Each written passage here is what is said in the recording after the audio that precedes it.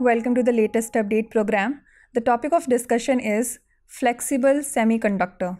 Recently, scientists at the Indian Institute of Science, Department of Materials Engineering, have developed a composite semiconductor material with exceptional flexibility.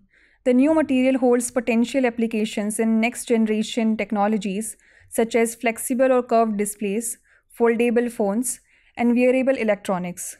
Traditional semiconductor devices used in display units are typically made of inflexible materials like amorphous silicon or amorphous oxides.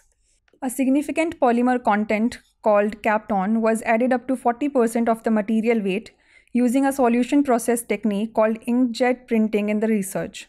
The composite semiconductor consists of two key components: a water-insoluble polymer, that is ethyl cellulose, that imparts flexibility, and indium oxide, a semiconductor known for its excellent electronic transport properties.